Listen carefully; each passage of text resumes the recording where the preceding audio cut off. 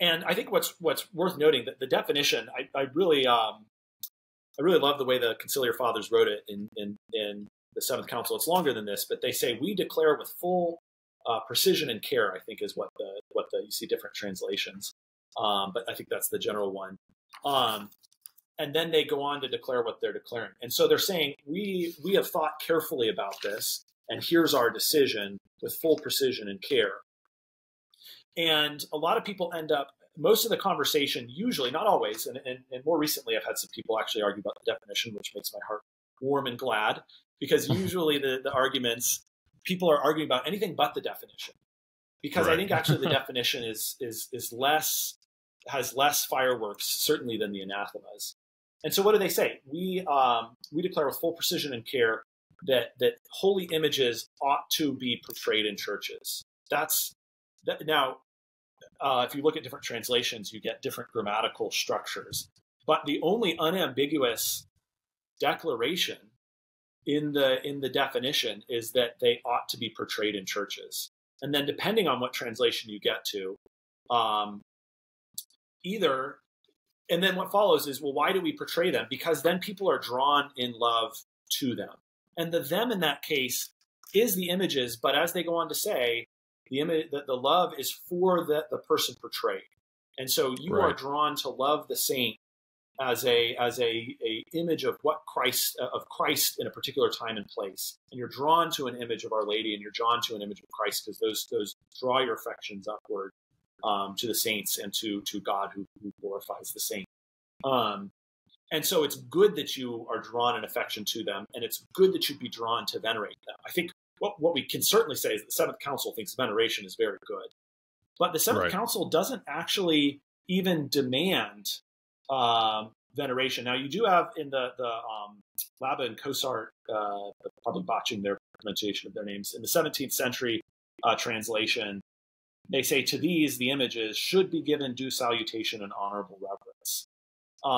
But the more modern Norman Tanner's 20th century translation, which is generally considered definitive, I'm not a scholar, so but that's generally what you'll read. He says,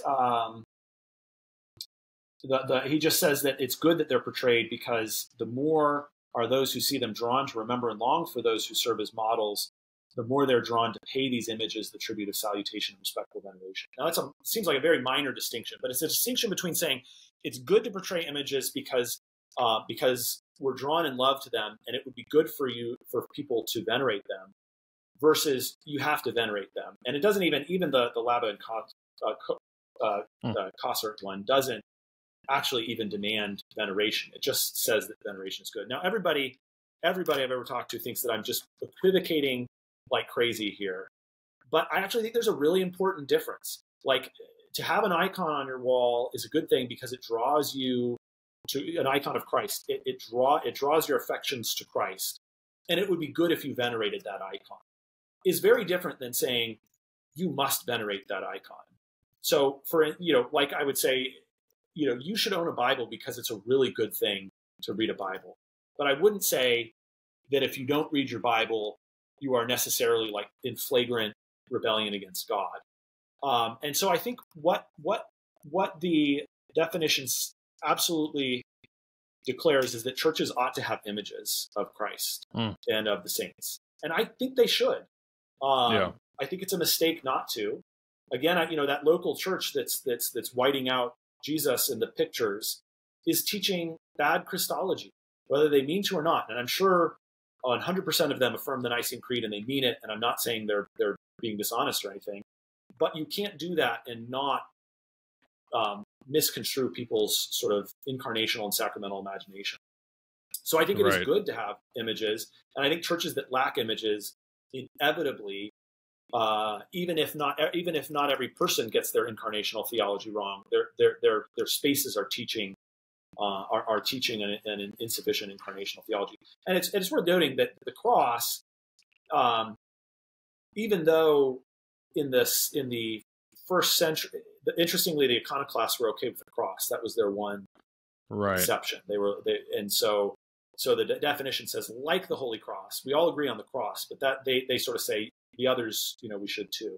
But a cross is clearly an image as well, that proclaims something symbolically, that draws us to the sacrifice of Christ. Right.